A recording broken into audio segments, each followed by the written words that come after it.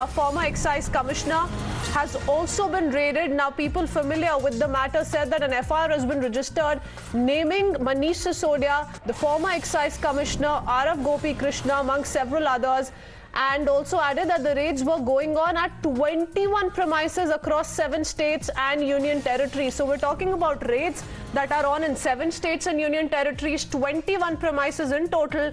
And apart from Manish Sisodia, now trouble also mounting for the former Excise Commissioner, whose premises too have been raided. So that's what's being stated at the moment, that an FIR has also been registered naming both Manish Sisodia and the former Excise Commissioner Arav Gopi Krishna. Now, we've been picking up several reactions from the Aam Aadmi Party who have been alleging political vendetta non-stop. Let me go across to Bhavtosh first up with this latest bit of breaking news update coming in. Bhavtosh, we are being told that the FIR, apart from Manish Sisodia, also names the former Excise Commissioner, whose premises too have been raided. What more can you tell us? Well, the FIR in fact names Manish Sisodia and also names several other excise officials, including the then Excise Commissioner A. Gopi Krishna, who is now posted in Daman and Diu, and his premises are being raided. He is also suspended along with 11 other officials. The suspension happened around a week back. CBI has said that once these searches are over, they will be making this FIR public. In fact, we are joined by Madhav, who is here at Manish Sisodia's residence.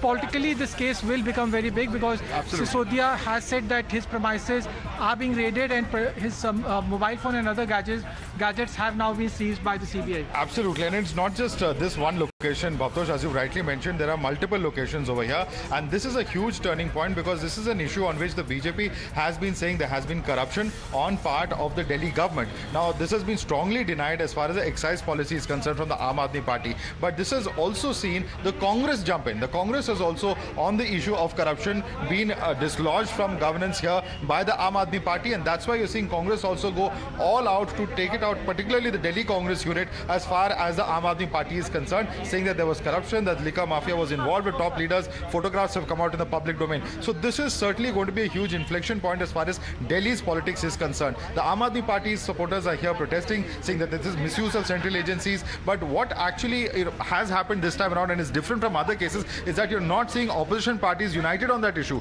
You're seeing opposition parties fairly divided. Congress particularly taking this opportunity to hit out at the Aam Aadmi Party, and therefore this certainly will be very significant to see how this matter proceeds in court. Yes, the CBI is here, as we've been seeing the officials at Mr. Sisodia's residence. They're at multiple locations, at least 20 locations, as you've been reporting since this morning. But this is a very, very important development for the simple fact that it is the Deputy Chief Minister who is in fact under the scanner over here, and the role of the Chief Minister also, some photographs, etc., in the form of allegations are coming out. What that role is, we don't know. We know that Chief Minister does not officially hold any post or manage any particular department himself. So whether this will actually, have any kind of implication as far as Arvind Kejriwal at the moment at least is not very clear. But the number 2 man in the Aam Aadmi Party as far as Delhi is concerned, Manish Sisodia, in this manner being raided, is certainly going to have its huge set of implications.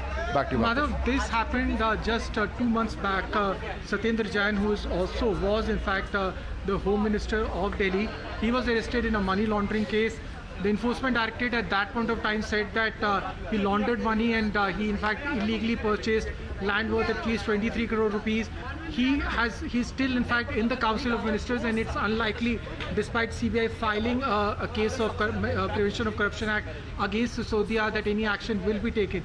Do you think that both BJP and Congress will again target Kejriwal and Sisodia? Absolutely, and this is a very important point that you have raised, because here, what is the Aam Aadmi Party's defense? That's also very important to examine. Aam Aadmi Party is saying that 2 areas where we have worked and we have seen these have been political issues. Aam Aadmi Party has taken this to the people and they have been re-elected as well, is the issue of health and the issue of education. In these 2 areas, the work that they have done, Aam Aadmi Party repeatedly says that people of Delhi have benefited, the common man has benefited, and because of the work done over there, politically they are being targeted. Mr. Satyendra Jain is, of course, as we know, the health minister along with other departments. Manish Sisodia along with excise also handles the Department of Education. So it's a bid to target the two ministers who have done the maximum work, is the argument coming in from the Aam Aadmi Party side. Will this argument be convincing as far as the People's Court is concerned? That's something that we'll only know in the next election. But at least as far as the legal troubles are concerned, Satyendra Jain first and then now Manish Sisodia, big faces in the Aam Aadmi Party who have in fact been targeted through the course of this entire day. That's what we have to watch out for in terms of what this means also for others. And also, of course, remember the fact that several officials... Madhav and Bhavtosh, stay on with us. We're now joined by BJP leader Tajinder Singh Bagga. Mr. Bagga, the Chief Minister of the National Capital did a press conference today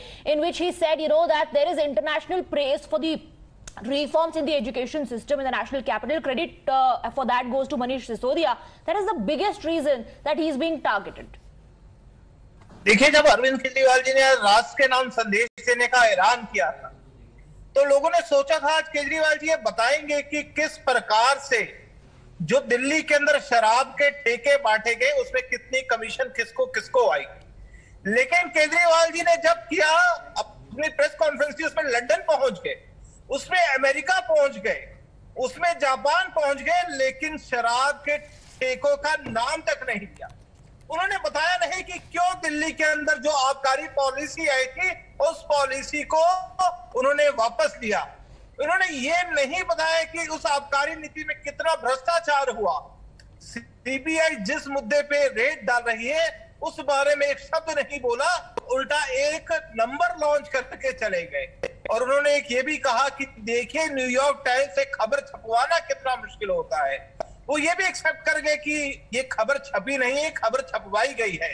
अब मुझे लगता है दिल्ली के मुख्यमंत्री को ये भी बताना चाहिए किस प्रकार से खबर छपवाई गई है और ये भी बताना चाहिए कि दिल्ली के ठेकों में कितना भ्रष्टाचार हुआ है, किसको कितनी कितनी जो है कमीशन मिली है, उस बारे में बात करनी चाहिए। जी बग्गा साहब, जब आज केजरीवाल जी के पास मौका था सफाई देने का कि क्या है आम आदमी पार्टी का स्टैंड इस सब में, तो उन्होंने मिस्ड कॉल कैंपेन की बात की कि इंडिया को नंबर 1 बताने के लिए आप मिस्ड कॉल कैंपेन में पार्टिसिपेट करिए, मिस्ड कॉल दीजिए और इस कैंपेन का पार्ट बनिए। तो आपको लग रहा है ये डाइवर्जन टैक्टिक है और कुछ नहीं? जो सवाल उठाए जा रहे हैं, जो कार्यवाही चल रही है, उस पर तो कुछ नहीं बोला गया। आपने खबर देखी होगी कि जब अरविंद केजरीवाल आईआईटी में पढ़ते थे उस समय वहां पे जो नाटक मंडली चलती थी, जो ड्रामा कंपनी थी, उसके अंदर ये बहुत अच्छे एक्टर थे और इनको अवार्ड भी मिला था। और मुझे लगता है कि आज की जो पीसी देखने के बाद आप भी कहेंगे कि जरूर इनको अवार्ड मिलना चाहिए। आज की जो आप सारा मीडिया उनसे सवाल पूछ रहा है, ये पूछ रहा है इस पॉलिसी में कितना कितना भ्रष्टाचार हुआ। आज वो कहते देश को नंबर 1 बनाना चाहते हो तो इस नंबर में मिस कॉल पड़े। और बग्गा जी एक